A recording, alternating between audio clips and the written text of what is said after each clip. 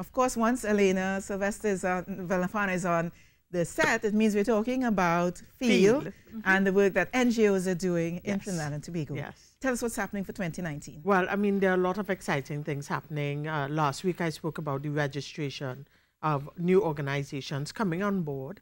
And this week, we want to talk about field in education. Yes. And the fact that we are now open for registration of schools. So many individuals do not know that field also assists schools. Now, you know, many schools have challenges in terms of a variety of issues, like providing cleaning supplies for these schools. Sometimes they need new furniture and special pieces of furniture, items of furniture, such as whiteboards, for instance. So field is able to assist in those areas, and we focus a lot on assisting schools, particularly in rural communities, so that you know, everyone can benefit from. So the schools right to field?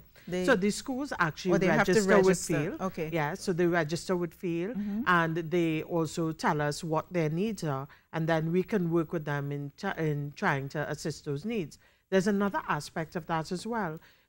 Our education system is the best place for us to identify children in need and families that are in need. Right. Okay. So the schools work with us, they identify those individuals, and then we are able to provide the schools with some supplies so that things like families not having food stuff on the weekend, you know, when they're out of school and they have nothing to eat. So the school can actually prepare food hampers, they can provide clothing. Through your network of NGOs, you have to provide to the schools, we have to provide to them, and they can put them on to organizations that can assist them in the short term and, you know, on a more long term basis. And what about literacy programs as well? Do you get involved with providers, NGOs who provide Definitely, that as well? Exactly, yes. So we work, and one of the things that a lot of our partners do is work with us to establish homework centers. So that is a major initiative of field, by providing or setting up homework centers in communities so that children can be supervised after hours. You know, one of the challenges we have is that children get home from school 2:30, they finish, especially in rural communities.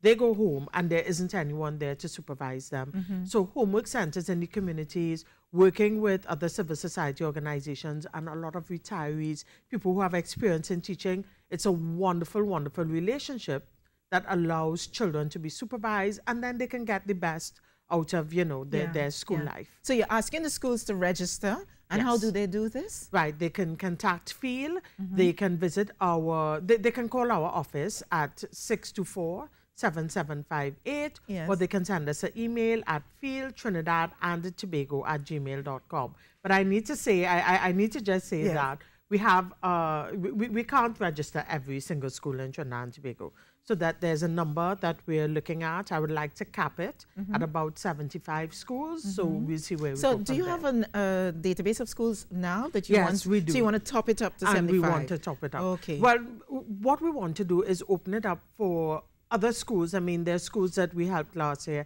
that maybe, you know, they already got new furniture, they got a lot of supplies. So maybe you want to rotate people out of the we system want to and get bring new others in. beneficiaries Yes. of the work that you guys do. Exactly, exactly. Elena, thank you so much. Good to see it's you. A pleasure I feel like I haven't seen you in months, you know.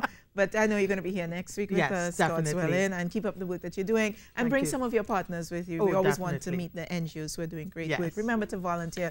Volunteerism, you know, to those, much is given, much is expected. I know it sounds cliche, but it's the only way that we continue to spread the level of positivity around the world and to make life better for everyone here, not just in Trinidad and Tobago, but across the Caribbean and eventually the entire universe.